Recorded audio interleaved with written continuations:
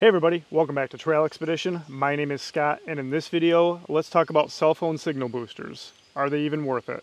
So my name is Scott, and for those of you that are new to this channel, we go on epic off-road adventures all throughout the United States. We are based here in Michigan. We do a lot of trips up in Michigan's Upper Peninsula, and I'm off-grid quite often, and one of the things that I really like to have is a cell phone signal booster. I've been running one from WeBoost on my Gladiator here for the last couple of years, and like I said, if I'm up in the UP camping, off-roading, next to no service, this is going to take me from like having one bar to having a couple of bars. So recently, a company called HiBoost reached out to me, and they actually just sent me this new product. It's their Travel 3.0 Explorer X cell phone booster. And they said, hey, would you like to try it? I'm like, well, I already have a WeBoost, but I have two Jeeps. So the WeBoost has been permanently mounted on my Gladiator for a couple of years now, and it's worked awesome for me. However, let's try the HiBoost on the Wrangler. So that's what I did. I got the HiBoost product from them. I installed it on my Wrangler, and what I want to do is a comparison video between the WeBoost and the HiBoost when it comes to cell phone signal reception. So what I'm doing is I drove a couple miles away from my house. I'm out in the woods here. I have currently 1 to 2 bars of LTE on my phone. We're going to do a speed test comparing these, and what I'm going to do is I'm going to do a baseline, have everything unplugged, kind of see what our speed test is with that. And then we'll plug in the WeBoost, run a speed test with that, and then I'm going to take the truck home, I'm going to grab the Wrangler, bring it to this exact same spot, and then we're going to repeat that test. And basically what I want to see is which of these products is better. If I had to guess, I haven't done this test yet, if I had to guess, they're probably going to be very identical. One of the biggest things that you have to watch for is how high these sit above the vehicle. The higher they sit above the vehicle, the better reception you're going to get. However, when you're off-roading, especially in Michigan, there are a lot of low-hanging trees, and I don't want this thing sitting above my vehicle because I'm going to hit a tree with it guaranteed. So when I mounted the one on the Wrangler, I mounted it very similar. They're both kind of in the front of the vehicle here. All right, so with that all out of the way, let's get in the truck, let's fire this thing up and see what our speed test shows. All right guys, so now we're in the vehicle. I have my cell phone here right in front of us, and I did do a test at home. While at home I had 5G service, I think 4 out of 5 bars, and the download speed back home was 166 megabytes and 35 was the upload speed. So, and that says your internet connection is very fast. So now we're out in the middle of the woods, no 5G here. As you can see, we just have LTE up there. And it's bouncing between 1 and 2 bars, back down to 1 bar there now. So let's hit test again. And this is with nothing hooked up. This is just the cell phone. So test again. Let's see what it does.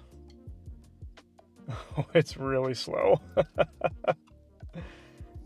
So we'll give it just a minute here. So it'll test the download speed first, and then it'll give you a number for that, which it just did, which is 6, which is horrible, seeing as we were like 160 something at home. And then it'll test the upload speed, and our upload speed is 0.04. So those numbers are absolutely horrible. There's no way you're going to upload anything out here in the middle of the woods, and you'd be lucky to be able to even download anything with those numbers.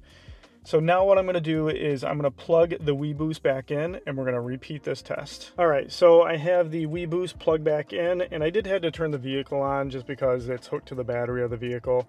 So I just turned the Jeep into the run position. I didn't fully turn the engine over. So I'm going to flip you guys back around, and we're going to rerun this test, see if it's any better. All right, let's hit retry. And it's showing 2 bars of LTE up here, whereas earlier we were 1. Every once in a while it would pop up to 2. So the number of bars really hasn't jumped much. But you can see our download speed is a little bit better, not by much. It went from 6 to 14.5. And then it looks like our upload speed also improved to 1.47, whereas earlier I think it was like less than half. So test again.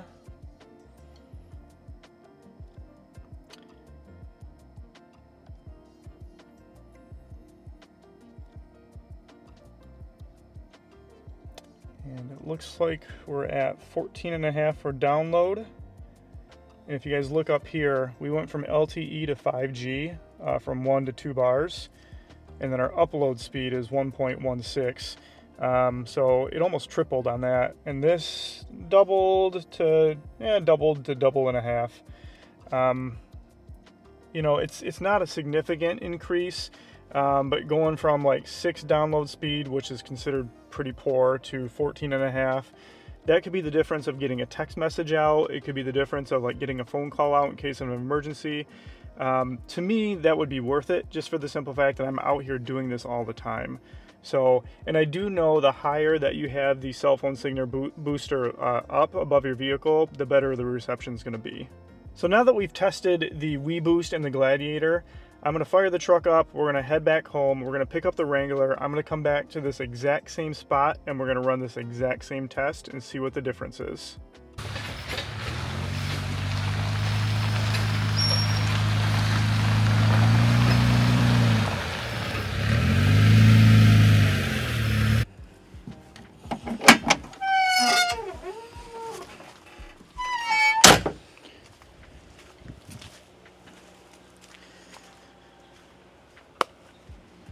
All right, so I'm out here at the exact same spot that I was with the Jeep Gladiator a little bit ago. Basically, we're just going to repeat the same test. So as you can see here, I do have the HiBoost mounted to the Wrangler. It looks very similar to the WeBoost. This one does have a spring on it, which I do like. So if I do hit it against a tree, as you can see, it does bend, which the WeBoost one did not have that. But it was a few years ago. It was an older model. Maybe they have it with one of the newer models, but I do like the spring. So anyway, let's get inside the Jeep. Let's get this thing tested out. Need some WD-40 on that door. All right. All right, guys, so we're back in the Wrangler now. I'm going to flip you guys back around here, and we're going to do the test with nothing connected. This is just from the phone itself. So let's flip you guys around. Test again. And we are currently at 1 bar of LTE. And I'm actually getting a little bit worse signal now than I did with the Gladiator. I think the Gladiator we got to 6.5. Oh, pretty close, 5.85. So very comparable. And then the upload speed, it's also not going to be very good. I think it was 0.5 for the Gladiator. It's 0.4 in here. So actually a little bit worse numbers than what the Gladiator had. So like I said, these are the numbers with nothing connected. 1 bar of LTE, download speed 5.85. It says your internet connection is slow. All right, so 5.85 on the Wrangler, which is pretty comparable to what the Gladiator was. I think the Gladiator was around 6 something, and that's with nothing connected.